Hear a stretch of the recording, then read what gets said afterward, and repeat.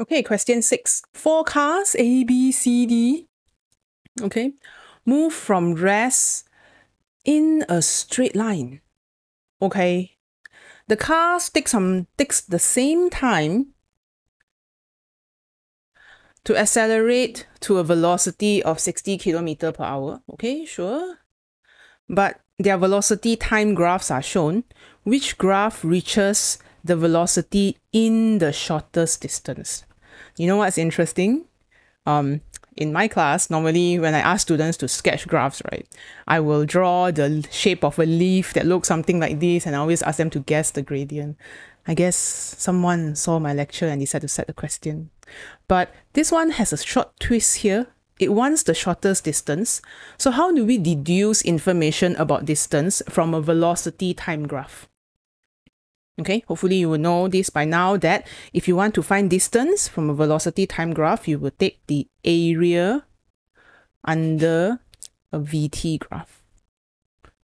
So then the area under which curve is the smallest? Of course, the area under curve D lah. So the answer is D lor. Because if you need a visual, then this is the area under this curve. It's the smallest area already. Okay, all other curves have a larger area. If you are given a statement question and you are asked to explain why, or why do you think D has the largest, or has the shortest distance? Because you can see for the car in D, the acceleration is greatest, because the gradient is getting steeper and steeper. So this increasing acceleration allows the car to reach the speed 60 much more quicker than, let's say, A, because A has a decreasing acceleration. It's still accelerating, but it is decreasing. So it's a bit like you put your feet on the accelerator, very hard, and then you slowly let go your feet.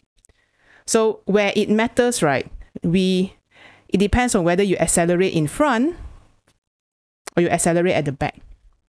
Because if your acceleration is very large in front, as you can see here, you are increasing from 0. So those values are small. You jump from maybe 1 to 2 and 2 to 4 and 4 to 16. This is small. But when your velocity is already big, you decrease your acceleration. That's why the distance covered is smaller. Because when your speed is small, you accelerate a lot, so you still need to cover a long distance. All right. So compared to D, where initially I accelerate slowly, and then after that, when I want to reach the finish line, I increase the velocity quickly. But you don't have to think too much. Always ask yourself, what does the question want from you? If they want acceleration, then you will look at the gradient. Okay, so the acceleration here is decreasing, whereas D, the acceleration is increasing, because this one is becoming steeper and steeper. If they want distance, then D will have the shortest distance because it has the smallest area under the graph, and A will have the greatest distance because it has the largest area under the graph. It is this entire area, the whole thing. Okay, so that's it for question 6, where they're asking about kinematics graph.